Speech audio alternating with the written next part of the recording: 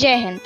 I, NSS volunteer of Mulund College of Commerce, is devoting today's video to those who have made efforts for Quit India movement.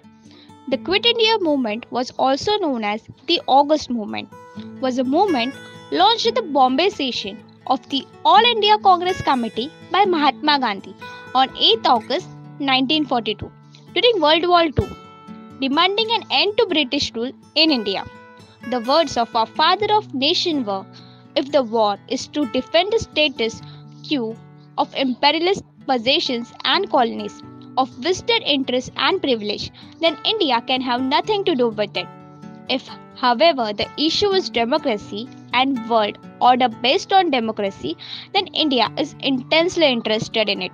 If Great Britain fights for the maintenance and expansion of democracy, then she must necessarily end imperialism in her possessions and establish full democracy in India.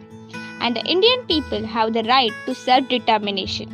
A free democratic India will gladly associate herself with other free nations for mutual defense against aggression and for economic cooperation. The impact of the Quit India movement was, first, movement showed the depth of national will and convinced the British that their domination in India.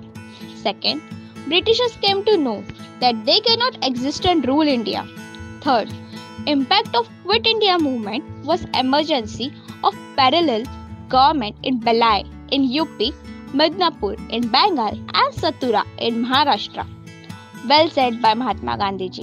Strength does not come from physical capacity. It comes from an indomitable will. Thank you.